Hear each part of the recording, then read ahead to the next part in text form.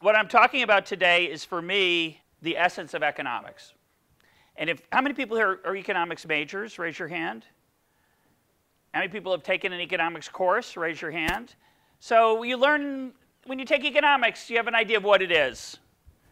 And if I asked you, if I said, would you write down on a, we're not going to do it, but if I said, take a minute and write down what's economics, I think we'd all have a different answer.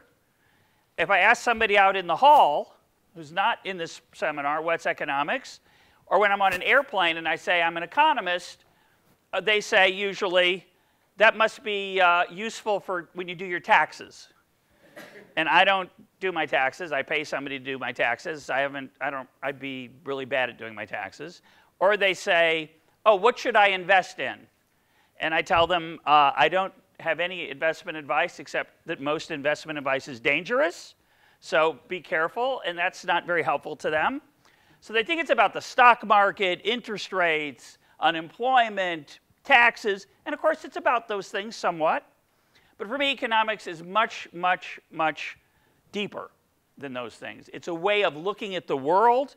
It's a lens for looking at the world.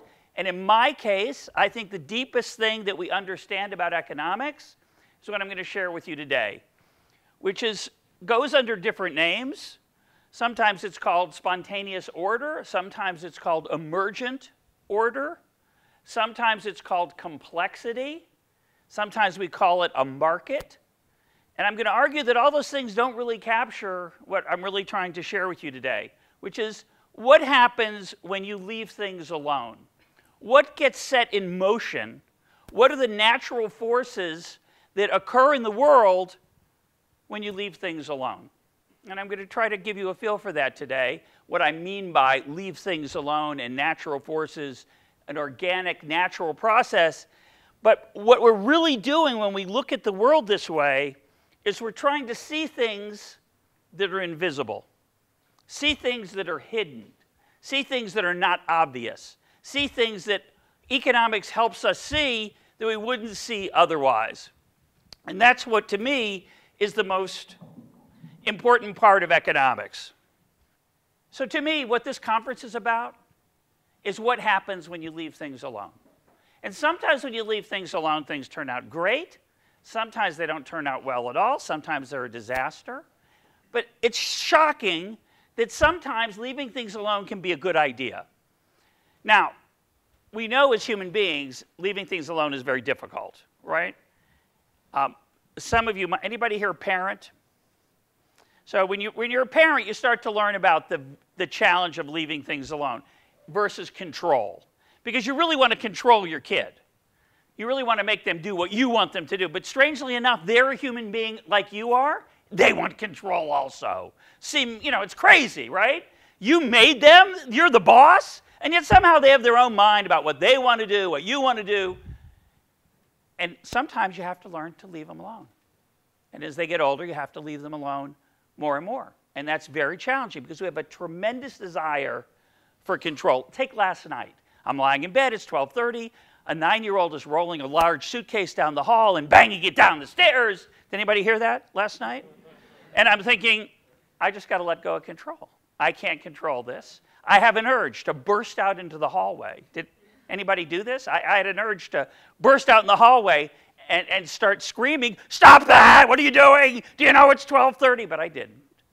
I tried to go back to sleep and say, I'm not in control. This is just part of life. I can't control this. But it's very hard for us because most of the time in our daily lives, if you want to achieve something, you have to take control. And you're taught that over and over again, right? Don't just sort of float through life. Take control.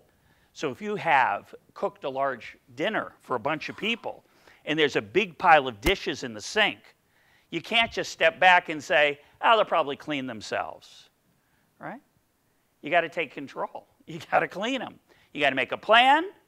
You got to execute the plan with the soap and the water, and that's how you get clean dishes. So if you want to solve the problem of dirty dishes in the kitchen, you got to exert control. You got to take control. You can't leave things alone.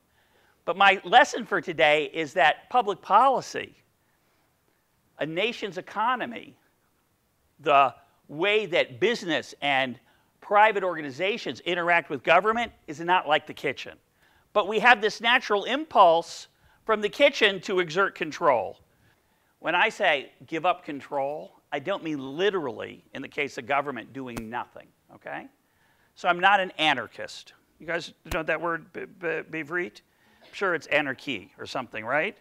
Right? So I'm not an anarchist. A government has many crucial things to do, and as I suggested last night in my question to the speaker, I don't think it would have been a good thing for the government just to say, oh, you found the oil, you found the natural gas, thank you, good luck.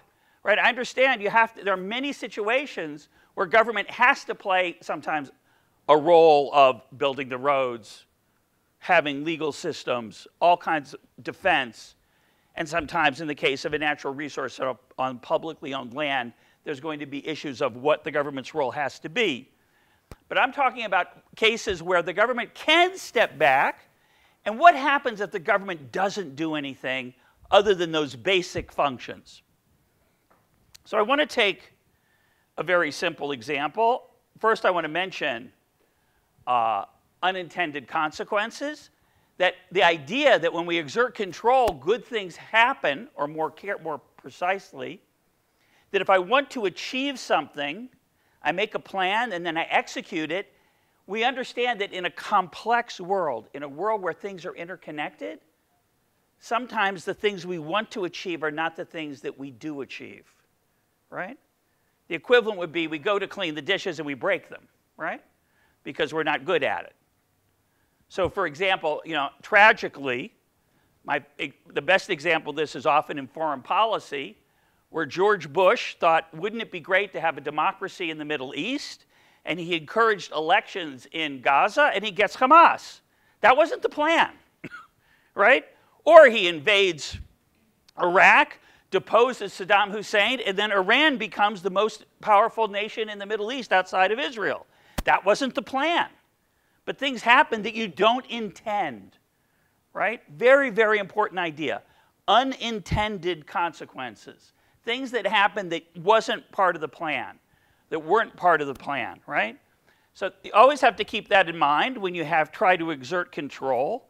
But I want to start with the idea of not exerting control, leaving things alone. And I take one of the simplest examples, which is bread, lechem. How can it be that every day in Tel Aviv, Yerushalayim, Neve Ilan, everywhere in Israel, everywhere in the United States, everywhere in France, everywhere in Italy, meaning everywhere, even in Švedija. Did I say that correctly? Švedija, sorry. I like to practice my Hebrew. So, how is it that countries that have lots of government, not so much government, lots of free market, pretty free market, the bread problem solved every day by not doing anything? What is the bread problem? Every day there are millions of people in Israel, millions of people in the United States, millions of people in Italy who are going to wake up in the morning and want to have a piece of bread. Who's in charge of making sure that there's going to be bread? Who's in charge of making sure that there's bread in Yerushalayim? There's that horrible traffic. You got to get up the hill. Somehow the flour and the bread gets there every single day. You never, ever, ever go to the shuk, go to Machne Yehuda and go to get bread. And then, oh, yeah, we're out today. We didn't get enough flour. We used it all up yesterday. Never happens. Never, ever, ever. How can that be? How can it be that every person in Israel who wants a pencil, is anybody still using a pencil today? Anybody have a pencil with them? Most people use pens, but still there are people who use pencils. Every school child in Israel, every kid in school has a pencil, can buy a pencil. In America, you can buy a pencil. You think, well, what's the big deal? Well, it's kind of a big deal because over the last 10 or 20 years, about 300 million Chinese people have gone from the farm to the city in China, and they start sending their kids to school, and those Chinese kids want pencils. So it could be, it isn't true, but it could be that when you go into the store to buy a pencil, They could say, oh no, we sent all the pencils to China this year. Don't you know? We had to make an extra 100 million. So think about the following question. When they made an extra 100 million pencils for the Chinese, who got less? You know, they make pencils out of wood and paint. Were there people who didn't get wood? Were there people who couldn't get a pencil somewhere in the world because the Chinese wanted an extra 100 million? Were there 100 million children somewhere else who couldn't get a pencil? What's the answer? No, that didn't happen. Does anybody here like American football? Have you heard of the Super Bowl? Super Bowl is a big deal in America. It's a big deal around the world. The Super Bowl is the biggest day in America for pizza. More pizza is sold on Super Bowl Sunday than any day in the year, by a huge amount. Can you imagine, like my wife, who's not interested in the Super Bowl? I don't know how that happens, some mystery of life. I married someone who's not interested in the Super Bowl, but it happens. So imagine my wife going into her favorite coffee shop and asking for a croissant, a little crescent, French thing, a croissant, Bivrit, croissant. So, and they say, are you kidding? It's Super Bowl Sunday. There is no flour for croissants. They all went to pizza. All the flour got used for pizza. This is really scary. On Super Bowl Sunday, the number of chicken wings, it's also the biggest day for chicken wings. The number of chicken wings, you know how many, this is the 2016 number. I don't have the 2017 number. The 2000, and it's a very inaccurate number. Sometimes when I'm at the seminar, I give a talk on statistics and how misleading statistics can be.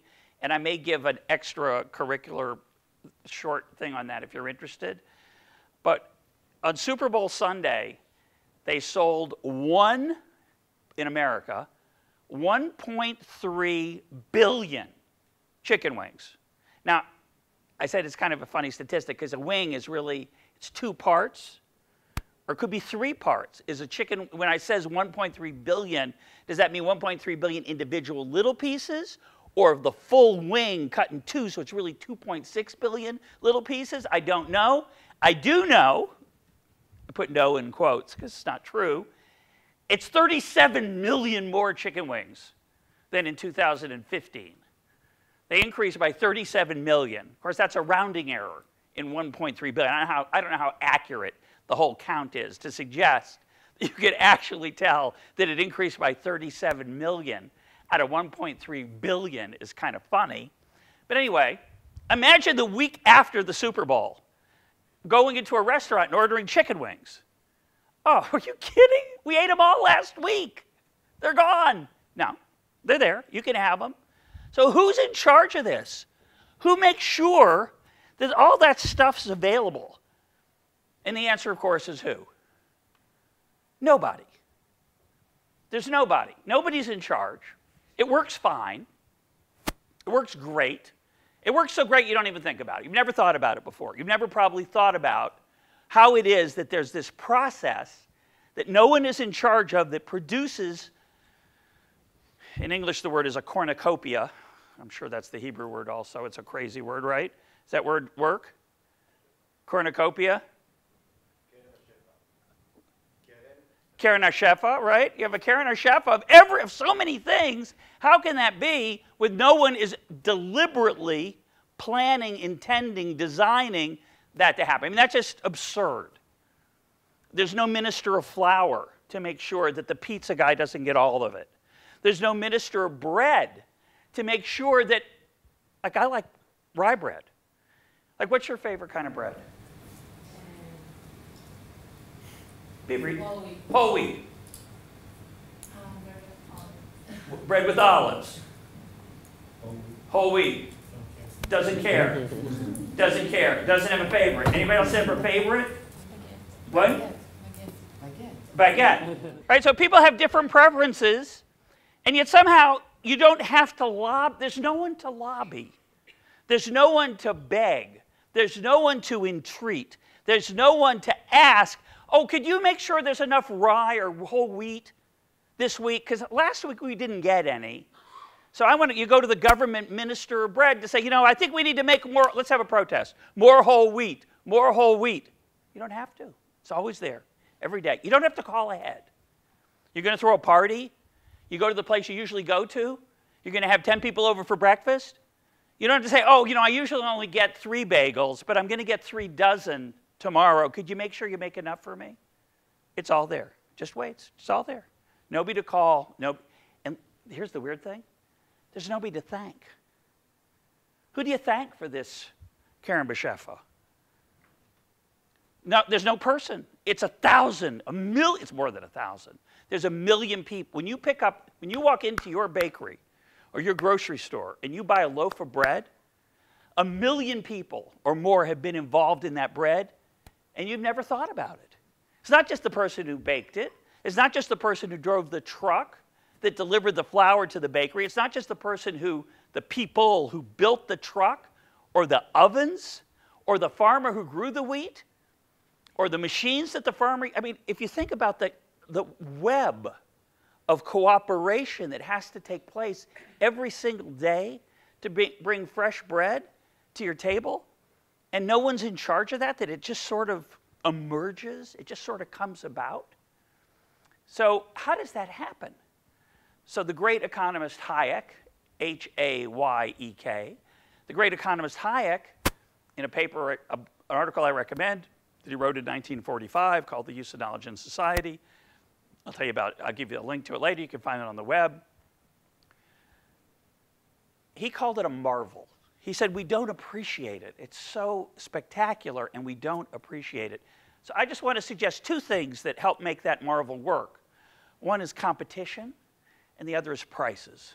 So the prices can adjust. So the reason that bread is available in Italy and Sweden and the United States and Israel and even in Greece, which has a messed up economy, is because they pretty much leave the prices alone, and they let the prices send the signals about what people want to buy. And then there's the profit and the loss, which send a signal. So if you shop at a place and you like it, they make money. And if nobody likes it, they lose money and they go out of business. So no one has to decide, I don't think they're doing a good job. It happens automatically through the profit and loss system, through the prices that signal what people want, and through the competition that allows you to shop somewhere else if you don't like the job that they're doing. So I like to quote Walter Williams, who was my colleague when I used to teach at George Mason University. He said, here's my relationship with my grocery. I don't tell them when I'm coming. I don't tell them what I want to buy. And I don't tell them how much I want. But if they don't have it when I get there, I fire them. Right? I go somewhere else. If the shelves are empty, if they're not good at getting ready for my arrival, I just don't shop there anymore. That freedom to shop where you want is incredibly powerful because it's constantly sending a signal about what's working and what's not working. I argue that the price system is like a thermostat. Right? You know what a thermostat is, right? You set the thermostat, it gets cold outside, the heat comes on. It gets hot outside, the air conditioning comes on. It's really smart, but it's not smart. It's dumb. It's just a little piece of metal in there that's reacting. But you leave it alone. Once you set it, you don't have to go in constantly, oh, I need to be warmer or colder. The thermostat figures it out. The price system is like a thermostat that builds itself. No one said, let's build a thermostat for goods called the price system. It just kind of happens also. It's like you go to build a house and suddenly a thermostat is on the wall automatically. I mean, that's a great thing. So if you let there be competition and you leave the prices alone, you get plenty of bread. And when you mess with the price of bread, you get Venezuela. So in Venezuela, there's no bread. And people fight and tragically kill each other over the fact, trying to get at bread and food and medicine and other things because they have tried to tinker with the system. My favorite quote of F.A. Hayek, who I mentioned earlier, is, he says, the curious task of economics is to demonstrate to men how little they know about what they imagine they can design. The curious task of economics is to demonstrate to men how little they know about what they imagine they can design. Meaning, I think I can do this, but oh, it doesn't turn out the way I want. That's the unintended consequences idea.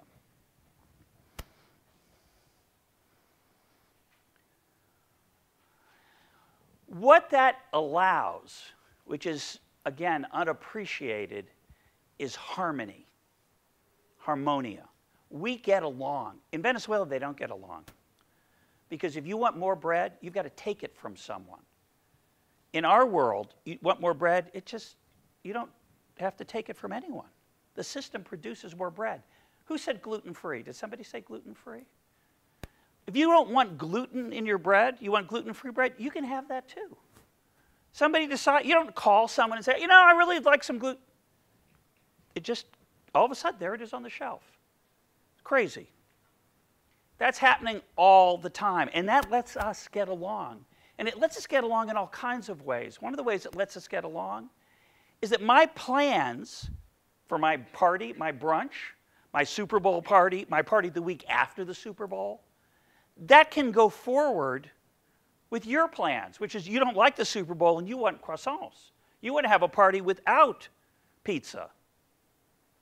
Somehow we can get along that way without having to fight over it or negotiate. It just sort of happens. So that harmony, which allows planning by us as individuals, think about what a paradox. What's the paradox, Beavereed? Paradox? What a paradox it is.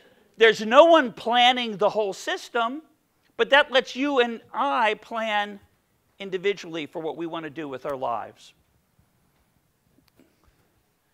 I mean, I wasn't going to talk about this, but it's such a crazy example.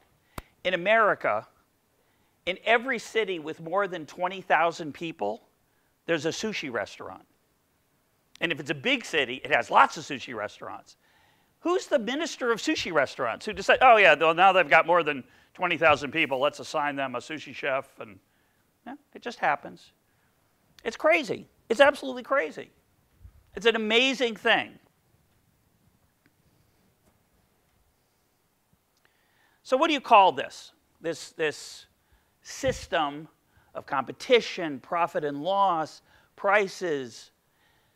We could call it spontaneous order. I don't like that word so much, but that phrase. I like emergent order. Emergent in English means it sort of comes up on its own. You could call it complexity, complex order, or you could call it a market. So that's the shorthand in economics. We call it, oh, there's a market for bread. That's what we use. And that's a very powerful shorthand, except for one problem. It encourages people to think that markets, which use money, are what emergent order is about, and it's not. Because there are many, many things that are emergent that have nothing to do with money that solve problems also. Okay?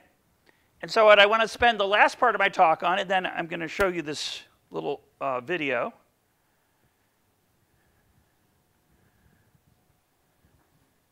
There are many things that work well. There are many problems that get solved without money. And I'm going to talk about a few of those. Before I do, I want to make it clear. There are many problems that don't solve themselves in the public policy arena. Okay? Again, what did I say at the beginning? I'm not an anarchist. Pollution, dumping poison into the air, into the water, is not going to solve itself. Why not? Why can't I just say, oh, I just let the air clean itself? Why doesn't the air clean itself the way the bread shows up on Super Bowl Sunday and the week after and the week before? Do you benefit from cleaning the air? I know what you meant, but isn't it strange? A lot of people benefit, right? So why doesn't it? There should be it should solve itself. Why doesn't it? There's no market, but what does that mean? That's just words, right? There's what? There is collective need, but there is no personal. we're all motivated, right? Now, there's words for it in economics. Free rider problem. There's a prisoner's dilemma, blah, blah, blah, externality, blah, blah, blah. But what's the real essence of the problem? You can't make money cleaning the air, right? You can't make a profit. You can't start, I'm going to start a business cleaning the air, right? It's hard, you know, why that is related to what? The free rider problem. You're not going to, there's a public good. For those of you who know the words, we don't have to go into it now. But for those of you who don't know the words, the problem is you can't make a profit. Now, it's not literally true. There is a profit motive. There is a profit incentive to clean the air. Do you know what it is? As a business, it's better not to pollute. Because what pollution is, it means I didn't use everything, right? When I made the product, I wasted something. So I have a natural incentive, but it's not a big enough incentive. So for example, we want to preserve resources. We talked about a little bit last night for the next generation. You guys aren't old enough, but when I was a little boy, so this is 1960, okay? I'm 6 years old in 1960. In 1960, if you wanted to show how strong you were, you took a soda can, not a bottle, but a can, and you crushed it. Because in 1960, you couldn't crush a soda can unless you were really strong. Today, you can crush a soda can with 2 fingers, right? You can crunch it in. What changed? The thickness. Why didn't they change it before? Because they didn't have a way to allow the cans to stack on each other. If you look at a soda can, the rim on the top is a little thicker, right? That's a genius idea, because that allowed the rest of the can to be very thin, which means you don't have to spend as much money on aluminum, which means you make more profit. But of course, you don't necessarily make more profit because there's competition. And other soda can makers can do that too. And then you end up giving the profit back in the form of lower prices because of competition. But for a while, you can make some extra money. And as a result, no one said, wouldn't it be great for the world if we use less aluminum? No, they said, wouldn't it be great for me if we use less aluminum? But that's not enough of an incentive to keep people from polluting the air and polluting the water. So you've got to have government solve that problem. You can't have that problem solve itself unless you want dirty air. It's not going to solve itself. So nothing I'm saying today is saying the government should do nothing. There are a lot of things the government should do, and you could debate about how to do them and what it does well and what it does not so well. But what I'm interested in is giving you an idea that isn't so obvious, which is that when I say leave things alone, get the government out of X, out of some activity, so the government's out of bread, more or less. There may be some subsidies in certain countries, certain interventions, but in general, you can leave bread alone, and everybody gets good bread, cheap bread, lots of choice, okay? But when I say leave things alone, you might think, should not be true, you might think, therefore, I think everything should be done by the market. And I want to use that term for the moment to describe things that involve money, profit and loss, business, okay? So there's a natural tendency to think the opposite of government is business. So if I don't think government should solve the problem, it means I think business should solve the problem. That's not a good way to think about it. It's not the way I think about it. When I say I want the government to leave it alone, I want to let me say it differently. The opposite of government is not business. The opposite of government is voluntary. Voluntary.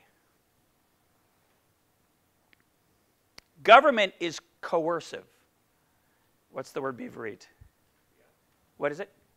Fiat. Government is, which is fantastic if you know what you're doing. Because I can, with the power of a gun, the force of the law, I can decide what to do.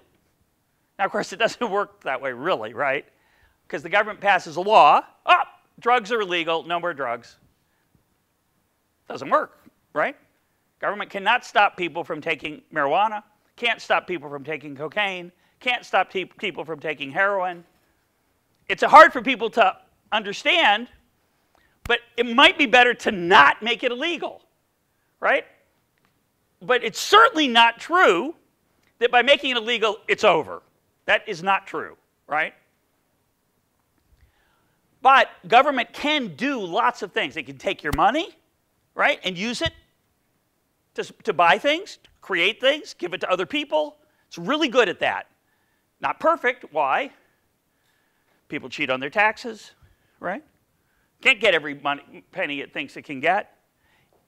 Taxes discourage people from doing certain things, so there are side effects from taxes. Right, Robert? It's the way the world works. There's incentives, right? So government, when it says, oh, I'll just fix this. I like to use the example of The Wizard of Oz. How many people have seen The Wizard of Oz or know about the movie? Right? It's just like, oh, magical wizard, please give me courage. Take me back to Kansas. Solve my problems. Well, there is no Wizard of Oz, right? There's no Wizard of Oz. The government's not the wizard. The government can't solve things magically. It doesn't have a magic wand, right? But it can do lots of things because it has the power of force. But what I'm suggesting today is that voluntary solutions sometimes are better than force. Not always. Pollution is an example. But a lot of times voluntary is better. And the thing I want you to see that maybe you haven't thought of is that voluntary doesn't mean business only. So I want to give you 3 ways that we work together to solve problems. 3 ways. We usually think of 2 ways. I'm going to give you 3 ways. The first way is the government way. How do we work together to solve problems through the government? Raise your hand. How do we do that? What's the mechanism? How's that system work? The law? What else, though? Elections, right? We vote. We raise money for candidates.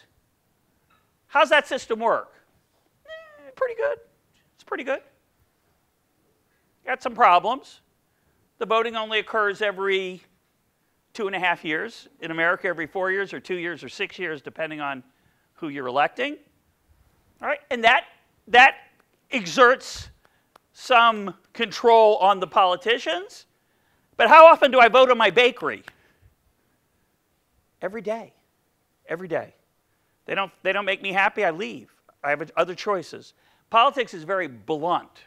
It's imperfect, and Yohannatan's going to talk about it more.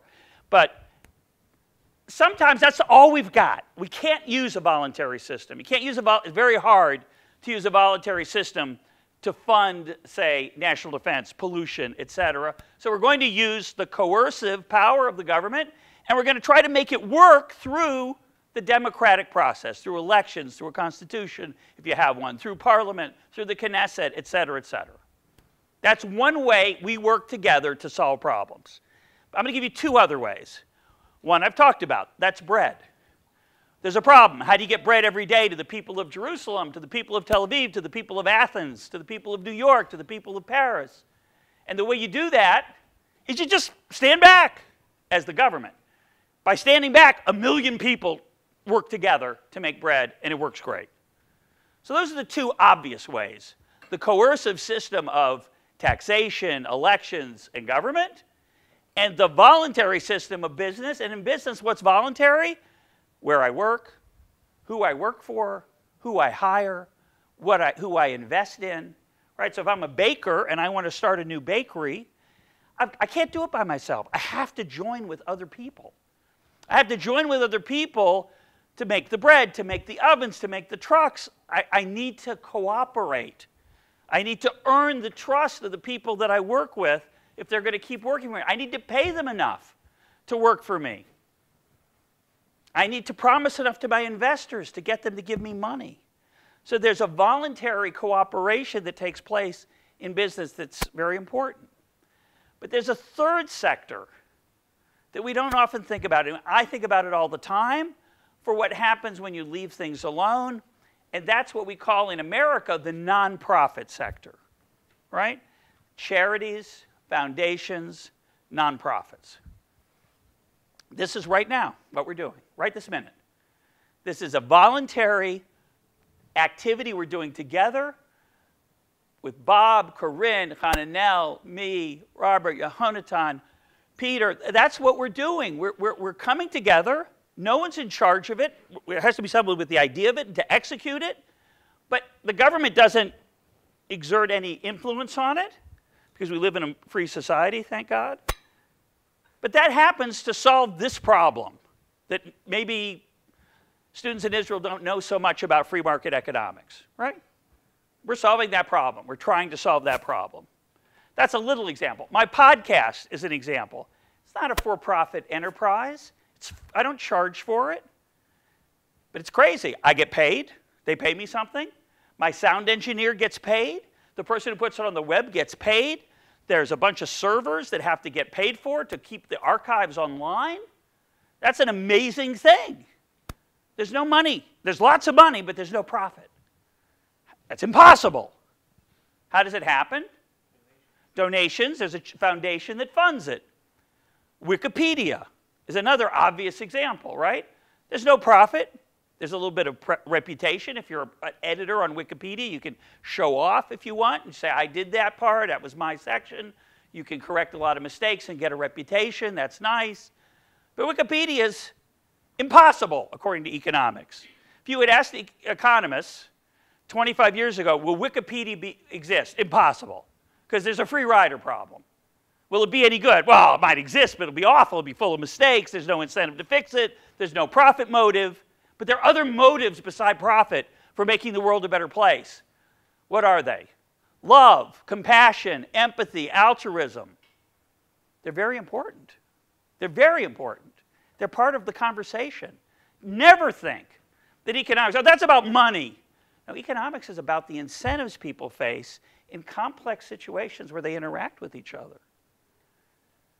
And there's a lot of potential and possibility for people to work together in nonprofits to solve problems. So I'm crazy. What makes me crazy, what makes me different, the reason I'm peculiar, is that I think where government should leave things alone is very different from where other people think they should leave them alone. So personally, we're going to talk about, you can talk about this with me at dinner or lunch, because it's a 30-minute conversation. But I think government should get out of the school business in America, probably here too. But you guys have such good schools, K through 12, I'm sure you wouldn't want to make them better. Here you got some issues, right? So in America, we have lots of issues. There are a lot of kids who have horrible education in America's cities. So I want government out of that business, out of it. Oh, then, well, you want schools to be run like businesses? No, I don't. That's stupid. There are for-profit schools. They're not very good. The nonprofit schools in America are the best schools at the university level. The nonprofit schools at the K through 12, the before college, some of them are great, but there would be more of them, and they would be better if the government, I believe, if the government got out, motivated by love, motivated by compassion, rachamim, right? Chesed.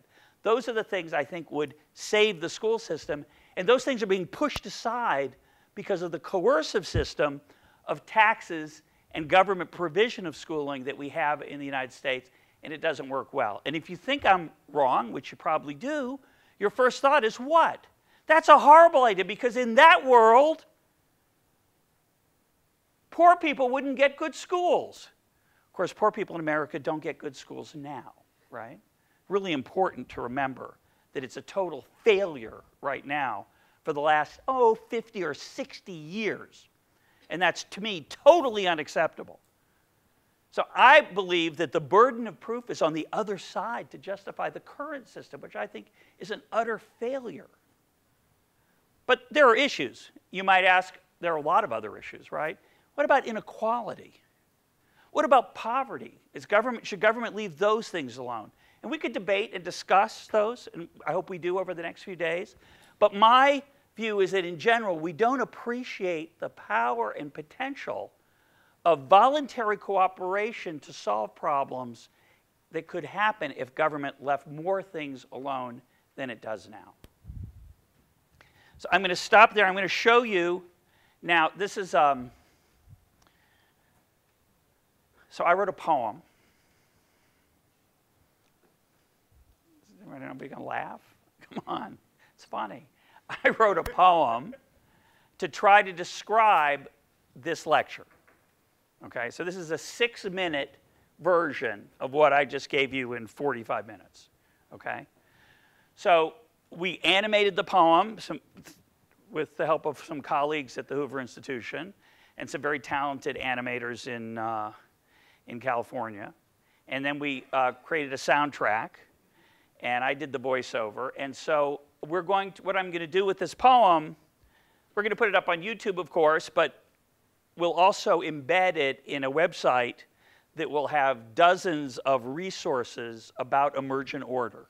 So if you want to, obviously in 6 minutes or 45 minutes, you can't convey all of the richness of this idea of leaving things alone.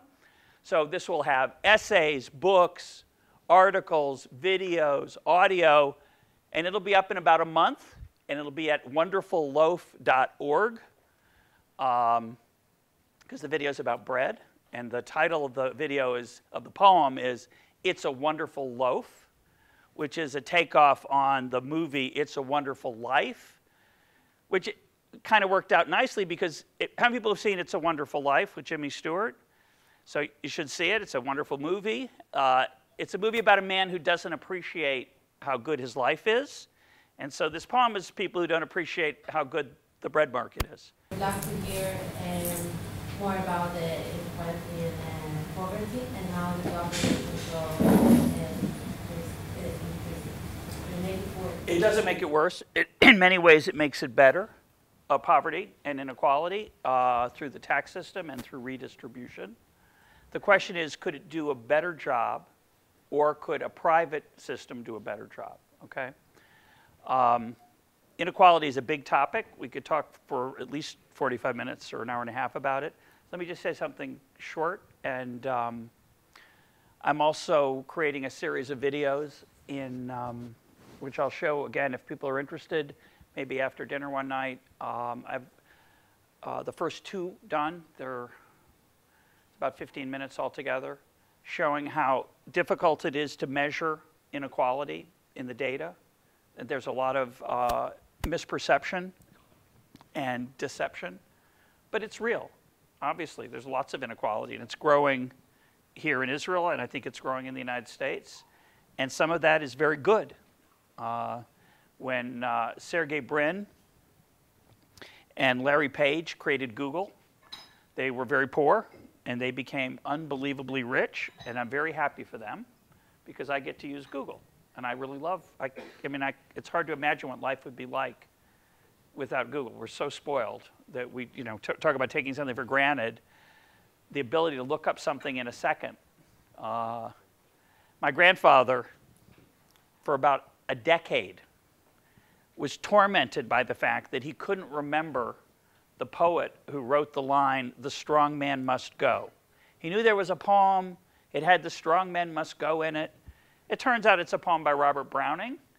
And he remembered it after about 10 years in a restaurant. He yelled out, "Browning!"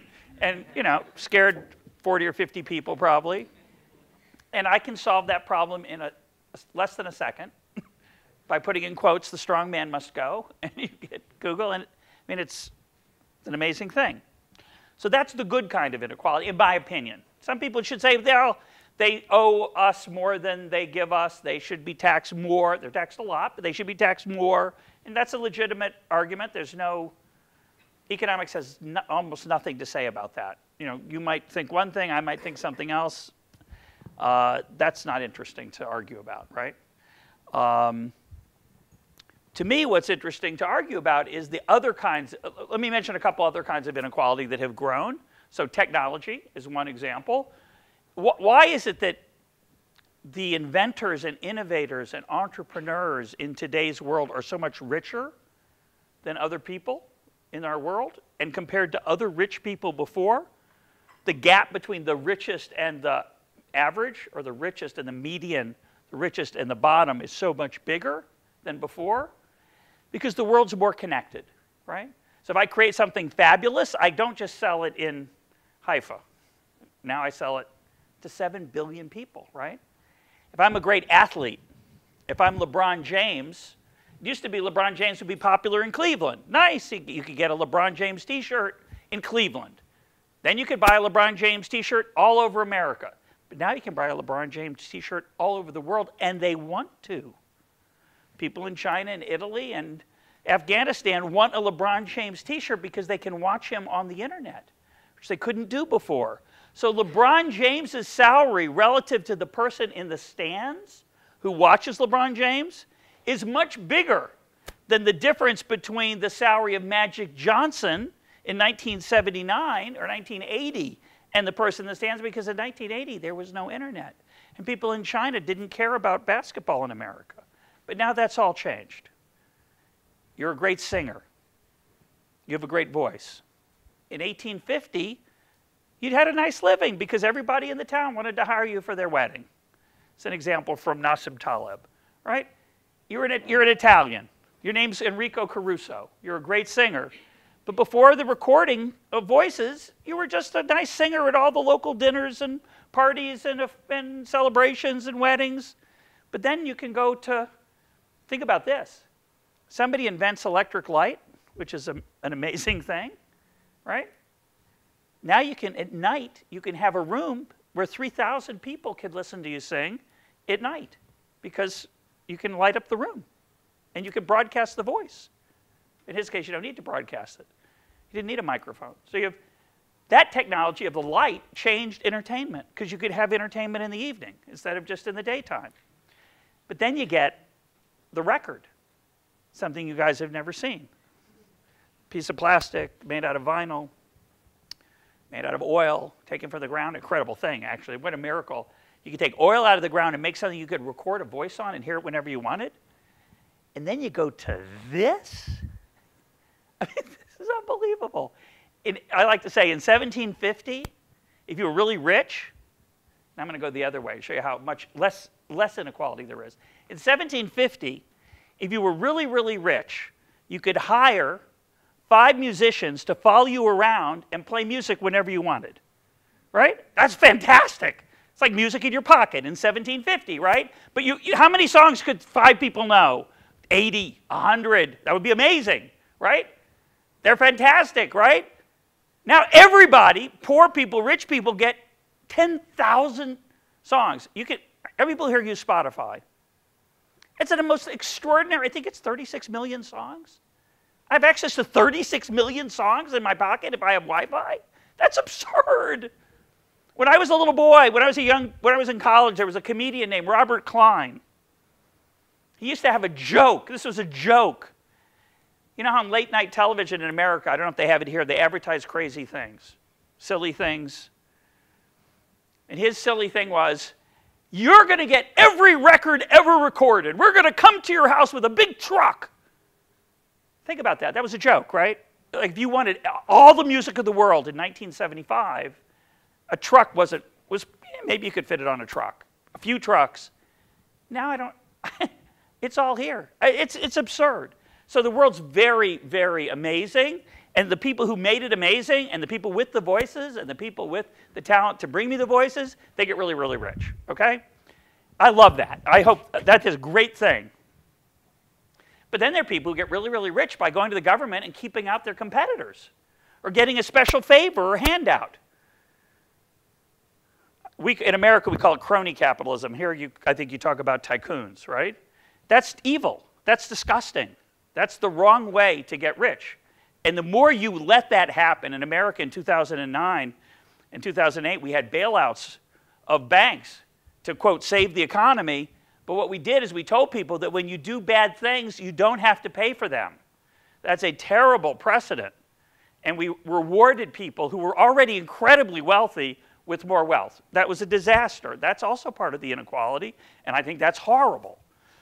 So the first thing I would say is there's different kinds of inequality. The second thing I would say is that I worry more about poverty than inequality. I worry that people, so what I'm really interested in deep down, and what I think the economy should be doing, is not making us rich. I mean, rich is nice. Right? Money is nice. But money is not what makes us happy. What makes us happy is the ability to ושגשוג, but ושגשוג in not just monetary ways. Lefriach, is that a good word? To flourish, we say in English, to blossom, to use my skills, to find meaning in my life, to be respected, to be honored, to be kind and have the respect of the people around me. That's what makes me, that's what gives life its real meaning. Or it's a big part of what gives life meaning. The other part is religion or other things you care about, whether it's helping others, whatever it is. But just for your own personal life, the thing that makes you content, makes you satisfied, is having the respect of the people around you. And if the economy doesn't allow you to find a place, then that's a problem. So that's what I worry about. Are there people who are not able to find a place? And in America, which I know better than Israel, but I'm sure you have the same problem, there are people who can't find a place. I don't mean a home. I mean a less, what's the right way to say it? Does that word place, makom, and does that have the same meaning, bivrit? Meaning a place where I belong, a place where I have pride, where I feel important, where I'm contributing. If I don't have the skills to do that, then I'm in trouble. So there's a very serious issue right now in the world about automation and artificial intelligence, whether it's going to take that away from a lot of people. I mean, I'll give you a good example. I love the idea of a driverless car, all right? Autonomous vehicles, right? Driverless cars. Fantastic. It'll save 35,000, if it works the way they claim it will, I don't know if it really will, could save 35,000 lives, right? 35,000 lives. And people say, oh, it had an accident. Yeah, right, one accident. The 35,000 people die every year in America from car accidents. Then you have people who are old and can't drive a car anymore, and can't get around, and whose lives are miserable. You have people who can't afford a car but could maybe take a drive now and then. So autonomous cars are fantastic, but there are millions of people right now who drive cars, taxis, and trucks. I'm not sure what they're going to do. It's not obvious they're going to easily find a place, a new job, a place to find meaning. Oh, we'll just give them money. Well, because we'll save so much money from cars, we'll have lots of money to give them. It's not the same. We're not the same. So that's a little thing on inequality. On poverty, I think the issue is whether the current system serves the poor well, which mainly in America, and I think here also, gives them a menu, a buffet of things. Some money, some health care, some food stamps, some education, etc. And a lot of those things are bad. They're not done well. So the question is whether a private system motivated by both love and money, profit and compassion, would work better. And we'll talk about that some more maybe. But that, I think it's an interesting discussion to have. People say, we tried that in 1750. It was miserable. Yeah, in 1750, it didn't work very well. People were really poor. Most people were poor. And that private charity didn't solve that problem. Could it solve the problem now? I think it could have it would be interesting to think about. I'm much more confident it could solve some of the problems. It could solve the problem of health care for the poor. It could solve the problem for education for the poor. Would it solve all the poverty problem? Maybe not. It wouldn't raise as much money because of the issues we talked about before. There's a free rider problem. There are people who could say, I'll let other people take care of it. So it wouldn't be perfect. But the current system's not perfect either. It's always important to remember. Other questions? Yeah. Yeah, sure. You know how wonderful, thank you very much. And you know how what's interesting is that the market is so powerful and we don't really understand it or don't rationalize it most of the time. But then, interestingly, some people who are so obsessed vilifying the market got the upper hand in history of so many occasions, especially in the 20th century. Yes. And you have an example of the Soviet Union. I was born in the Soviet Union. And I'm still puzzled how that was possible that it existed for so long, that people were so misguided by mistrusting the market and creating all these systems of alternative management, centralized management. Which brings me to my main point, which might entertain you. You know what they invented? Back to your account. The Ministry of Bread. There was the Ministry of Bread in the Soviet Union. Yeah. You said there was no Ministry. Well, in America, yeah. Yeah, sure. But there was actually a real Ministry of Bread. So, you know, it's mind-boggling how far they attempted to undermine the market and to sort of superimpose a system of alternative management, which was, of course, completely dysfunctional and ended up in a collapse. But it took a long time. It took a very long time, and it's amazing how people can be guided by these perceptions and the lack of knowledge of economics. And when those people get into politics, take power, maintain power by brute force, then it can last for a very long time. And that's what worries me. Well, yeah, there's, of course, not just the Soviet Union, but just an extreme example, right, of where an attempt originally to make the world a better place didn't make the world a better place. Let me tell you a story. This will amuse you. We used to live in St. Louis. This is a true story. I wrote about it. I fictionalized it, but it's a true story. Meaning I fictionalized it in one of my books, but here's what really happened. We were living in St. Louis, and this was early 1990s when a lot of Soviet Jews came out of the Soviet Union. Some came here. A lot came to America. And agencies, nonprofits in America, assigned American families to be helpers of these families to help them get used to American life. So I don't speak Russian, and they didn't speak English, so we're on a big adventure. We have about like 5 Yiddish words together that didn't help at all. Many, many misunderstandings of language problems that were very funny. But we took them to the grocery. And of course, coming from the Soviet Union, an American grocery was like going to a museum. I mean, they wanted to just look at it. They wanted, especially the produce section with the vegetables and the fruit. They just wanted to admire it, and they just were overwhelmed by the Karen Bashefa that was there. Just so much stuff. It was unimaginable. And then we wandered around, and then, funny for the video, the mother of the family wanted to make. I somehow understood she wanted to make bread, which means she needed to buy yeast. We found the flour. But then she started talking about something else, and we knew she meant yeast. And in America, it's probably true here also, you know, yeast is small. Flour comes in these big containers, but yeast is these little packages. There's 2 kinds of yeast. There's dry and wet. Dry is in a little packet. Wet's in a little cube. It's hard to find. It doesn't take up much room. So I'm looking around. We can't find it. So I go to one of the managers. I said, I can't find the yeast. Oh, it's over here. He takes us to it.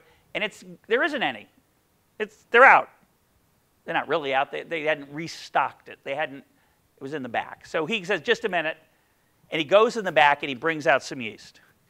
And the mother looks at me like this. Oh, she got one of the important families who can get the yeast, right? So that's the world of a minister of bread. Some people get the bread, some people are on the inside, some are on the outside. But the question that you raise is the deep question of how does this persist, not just, well, we know how it persisted in the Soviet Union, it persisted through the Gulag. It existed through threats of violence and prison and death and torture. The deeper question, which I think you're also asking, is how does the idea of it persist? And I want to make an important point I didn't emphasize enough, which is I think there's I want us to make it very clear. I am free market, which the way I like to describe it, sometimes I would describe myself as a libertarian, but I usually describe myself as a classical liberal, meaning a liberal of the 19th century and 18th century, Adam Smith and others wanted a role for government, but not a very big role, and more a role for individual responsibility. Okay, so that's my viewpoint. A lot of people think that means I'm pro-business. I am not pro-business. Business is fine if they can survive, but if they don't survive, that's good. Let them die, right? I don't want to bail out banks. I don't want to give special corporate welfare, which we have in the United States, and I'm sure you have it here. Politically powerful businesses get access to the political system and get special favors. That's a disaster for a classical liberal. Again, the opposite. I'm kind of anti-government. Oh, you must be pro-business. No, I'm not. I'm pro-market, meaning businesses have to prove their worth, and if they can't, let them die. But the other thing that I think people have trouble with is that if you're in business, you must be motivated by what? money. But you can be motivated by things other than money and be in business, right? You can get satisfaction from the fact that your product, people who make great bread, yes, they like the money. Yes, they're motivated by money. Yes, if you didn't have money, if it was a charity, they probably would have to do something else. They wouldn't be baking bread. They wouldn't be getting up at 4 in the morning, right? That's an amazing thing. You get up, probably 3. Get up at 3 in the morning to make fresh bread. I mean, I have a wonderful wife, but she doesn't do that for me, right? But if you paid her, she would. Think about how crazy that is, right? But she doesn't because she's not a baker. Instead, she stays up till 10 o'clock grading exams because she's a math teacher. She's motivated by that. Oh, no, she does it for the money. No, she doesn't. She does it because she kind of does it for the money. But it's more than just the money. She loves teaching. She loves math, right? If you didn't pay her, she wouldn't do it. She'd do something else. So money matters. But she also wouldn't do it if all it was money. She has to enjoy what she's doing also or get some satisfaction. So we forget sometimes how important that is. All right? So what motivates us is lots of things. And so I think one of the reasons that anti-free market centralized control is so popular throughout history is that, oh, people are motivated by money. They must not care about me. That can't be good. Well, actually, it can be. It can work fine. That's one of the lessons of economics, that it can work out okay, even if all they care about is the money. But it usually isn't all they care about. They usually care about the product they make and making their customers happy and the satisfaction they get from that. That's certainly part of the process, right? I mean, it's absurd the way we think about that. I mean, you would never argue that for your own self. That's not what motivates you.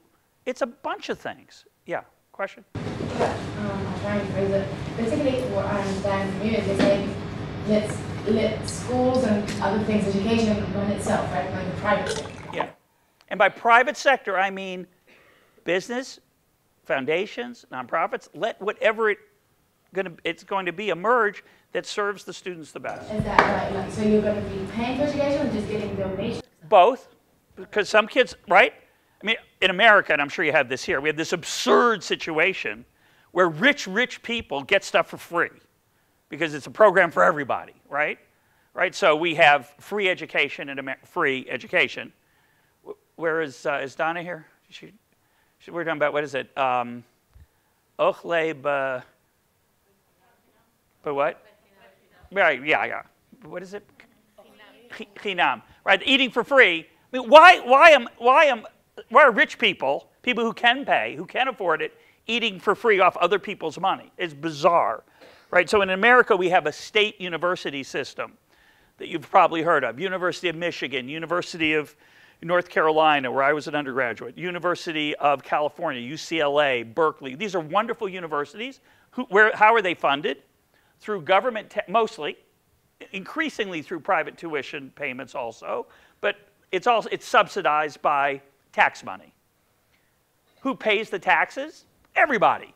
It's income tax, it's property tax, it's sales tax, all kinds of different taxes. Who goes to the universities? Rich kids. Kids from rich families, overwhelmingly.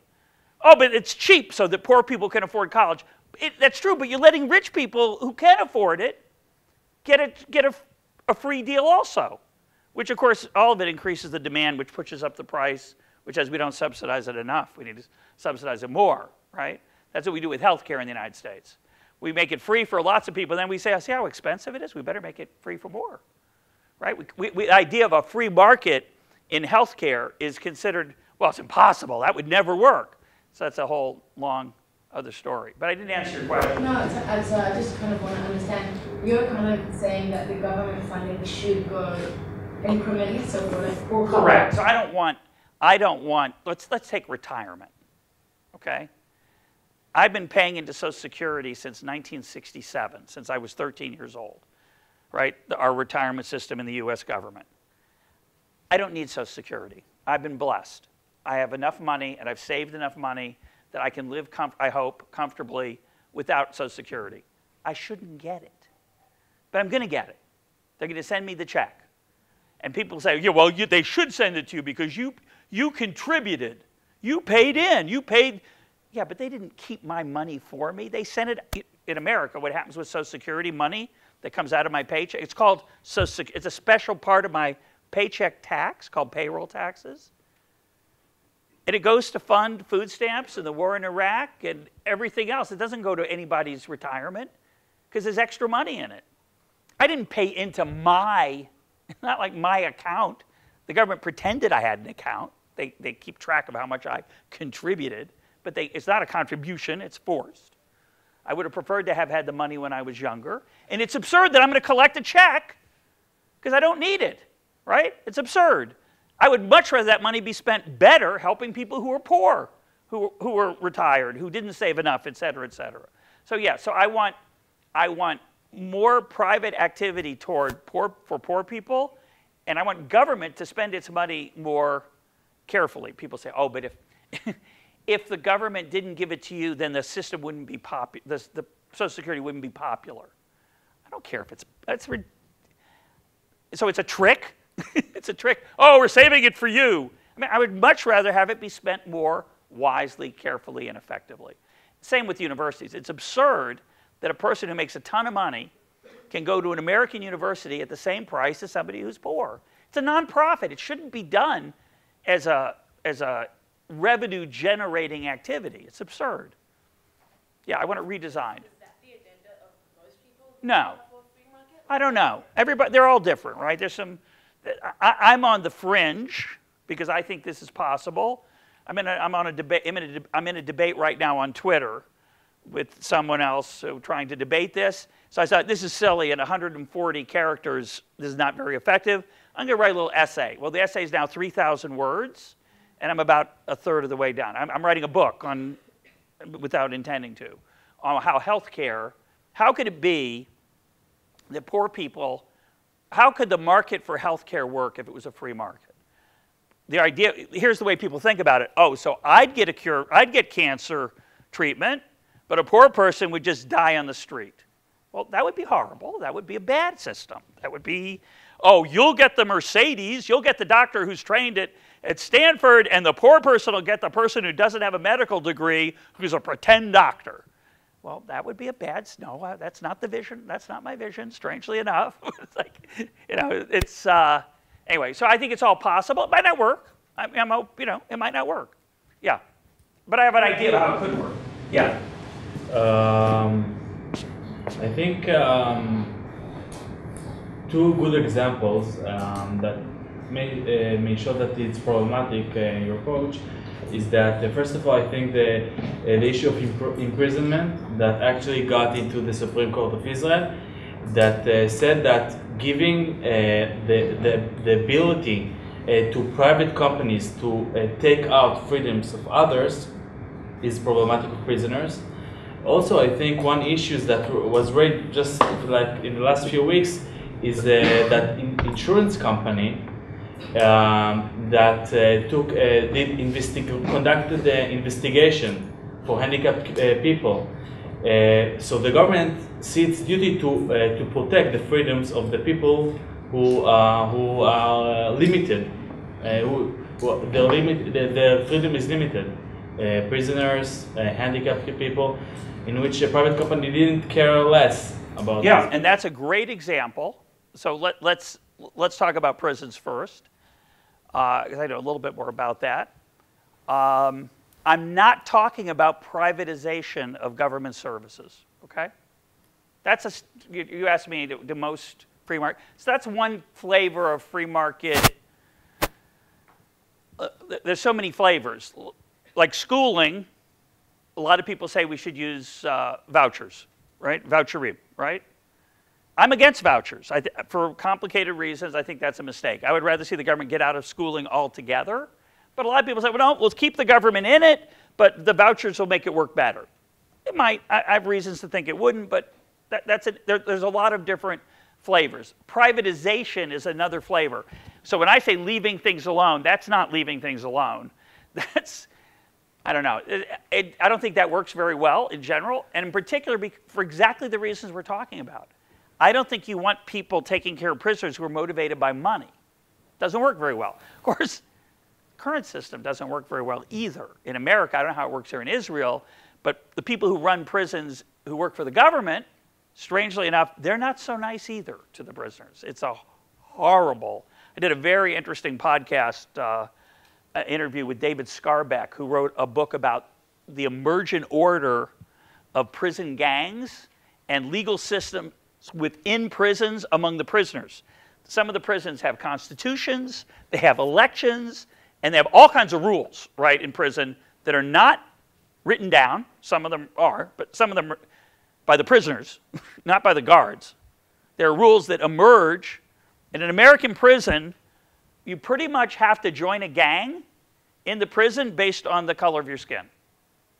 So the white people all join a white gang, the Latinos all join a Latino gang, and the African Americans all join an African American gang. And it's very organized, but not by anybody in the prison. It's sort of a crazy emergent order. It's a fascinating thing. So prisons are a mess.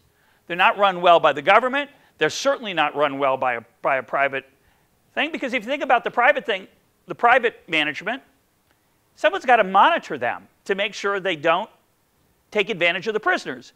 What keeps the bakery from taking advantage of me? Competition. What keeps a prison management firm? Not competition. It's not a good system. Probably. It might be better than the current system, but maybe not. This is definitely not what I'm pushing at all. Let's see anything else about that? I don't think so. There's another question here. Yeah. Yeah. I had a similar remark, but now that you answered him, I can move forward. So Yeah. I wanted to talk about employment and about populations in need. So the first example that will say that private companies cannot handle things well is Wisconsin program in Israel. But there is another example, because you said that there is no competition there, and you're right in that case as well. But if we talk about social businesses, which is a field that I happen to have a clue in. So talking yesterday with one of the most prominent experts on the topic in Israel, she said, I might say a sentence about social businesses is, I'm talking now about these businesses that employ, people like youth in danger, or like people that will regularly not find proper employment. Disabled people also. Yeah. So she says that usually people that start these businesses and go well are the ones that come from the social sector and not so much from the business world. Correct. Because people that come from the business world are usually, they give up because they don't have enough incentive. Yeah. And that's an issue, because people that come from the social sector don't have good enough clue in business. Yeah. So it doesn't work. Yeah. So that's a very interesting example. In America, it's a very common thing, this idea. In our community where I live, we have a bakery. Again, it's a bakery day that employs people who have emotional issues, mental disabilities, physical handicaps. It's a beautiful, fantastic organization, and they make good cookies, right? The cookies are good, so we buy the cookies. If the cookies weren't good, we still might buy them because it's a beautiful thing to give people a job. The problem with most of those solutions is, in English we say they don't scale. Does that phrase? It's hard to make them much bigger. You can make them a little bigger, but in general, if you want to make them much bigger, you got to have more of them, not a bigger one. So any efficiencies, any economies of scale are not going to work, and you need more and more, lots and lots of capable people with some business ability, right? It's a big challenge. So let me answer, we have time maybe for one more question, but give you an example of, I think, the challenge. You've got compassionate people who don't know how to run businesses, and sometimes you have business people who aren't compassionate enough, and you kind of want a mix, right? And it's very hard. There's a big revolution going on in America. Another Econ Talk episode I want to recommend is with a person named Dan Pallotta, P-A-L-O-T-T-A. Read his books. His argument is, we punish social businesses, we punish nonprofits because we judge them if they pay a competitive salary. Because we look at the overhead, it's called, right? We say, oh, what are their expenses? How much did they spend on fundraising? And he had a very interesting experience. He did a fundraiser to fight AIDS. It was AIDS and something else. I can't remember. It might have been breast cancer. I can't remember. But it was a health cause. And he did a bike-a-thon to raise money for AIDS. And he raised an unbelievable amount of money, but he spent a lot of money too. But he raised more after you took out the expenses by a huge amount. But he still got criticized. Oh, you wasted all this. No, but he said, we have to compete for people's attention. We have to compete for their time. We have to do it really well. You want a talented person to run your business, your social business, you better pay them enough to pull in a person who knows enough business that they could have had a job that paid a lot more, but they come to this because they care about the cause. So that's one thing that's going on in America, a debate about how much should we be paying. A lot of people say, well, we shouldn't pay anything. They should just do it for the love. Maybe that's not the best solution. The other thing that happens is that the boards, what's the word bivrit? The what? Directorion. The directorion of the social business, it used to be it was just people who wrote a lot of checks and clapped a lot at the end of the year and thanked the people for all their good work. Now, in America, there's an increasing tendency, which I think is a good thing, for the directorion to be more involved in the execution of the business, whether it's a charity, a social business, a university, or whatever. And I think that's a good thing, because that expertise needs to be added to the process. One more question, maybe? Yeah. It might be over theoretical, but I would love if you could maybe give some guidelines to where government should intervene, and maybe an example of maybe a country that does it well.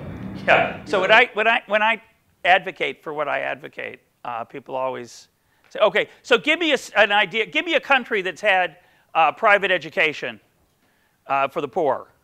Well, actually, in India, there's a huge, shockingly huge, for-profit education system for children.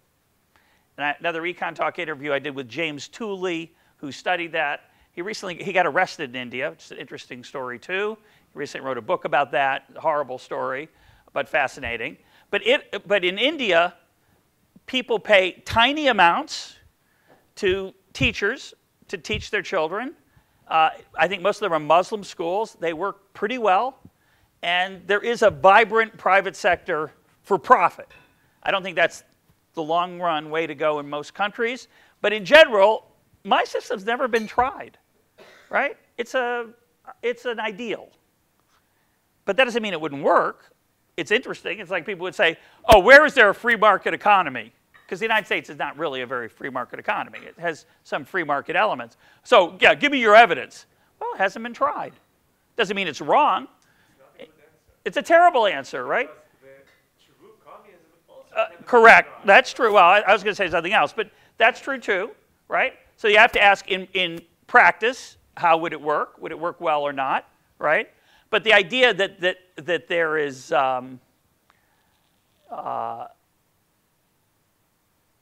that I can point to some historical evidence or current evidence. There is evidence for my viewpoint, but it's not like big evidence, like, oh, well, look at this country. They got rid of, well, you could say the United States was such a thing. You could say Hong Kong was such a thing. There are examples where people moved way away from lots of government to smaller government and did better, but that's not a proof. There's 1,000 things happening at the same time. It's complicated, but it's suggestive.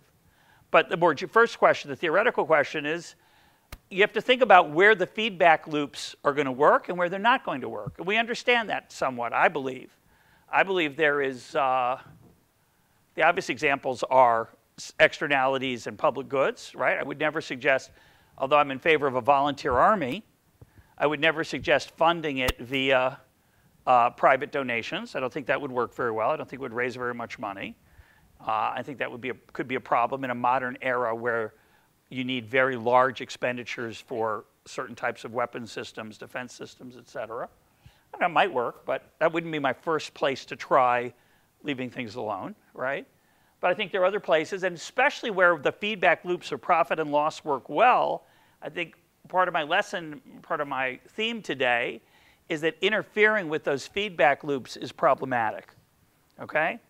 So just again, to take an example from the financial crisis, starting around 1984 in the United States, certainly in the 80s, certainly in the 90s, certainly in the 80s and 90s, the United States, the government told banks that lent money where the investments, the loans didn't do well, you can have all your money back.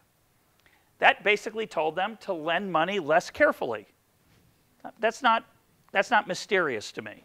I think that was a terrible mistake because the feedback loop of profit and loss, right? Profits encourage risk-taking, losses encourage taking care and caution and prudence. If you cut those feedback loops, you're going to have problems. Now, I don't think that in the next 6 years or 6 weeks or 6 months, Israel is going to embrace free market ideals. It'd be great if they did, I think. It'd be good for Israel, good for the people of Israel, good for not just rich people, but all the people of Israel almost. I think that would be a good thing.